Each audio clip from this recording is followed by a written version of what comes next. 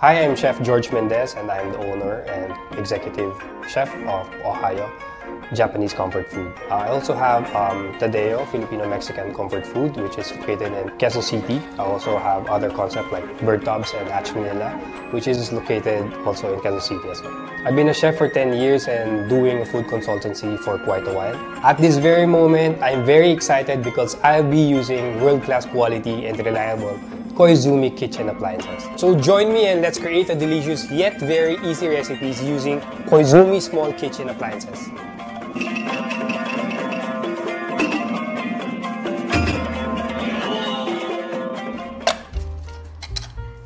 Hi there! Last time I had a conversation with my gym instructor and he finds out I'm a chef. So he is requesting me na bigyan ko siya ng simple yet delicious recipe. So I was thinking to cook today mushroom okayu. Tara! Let's cook it using Koizumi grill pot. So now let's cook mushroom okayu.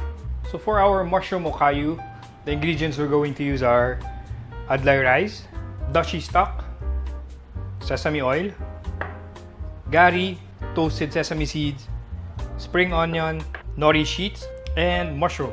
So now let's preheat our grill pot. Stock to our pan. Then add our rice. By the way guys, Koizumi grill pot is 2000 watts, very easy to use, glass cover top surface, easy to wipe off dirt and clean. Maximum weight is up to 3 kilos including the pot. Metal uses aluminum alloy, good durability and corrosion resistance. So once okay na yung porridge natin, let's proceed to our plating. Let's get our bowl in our Koizumi dish dryer.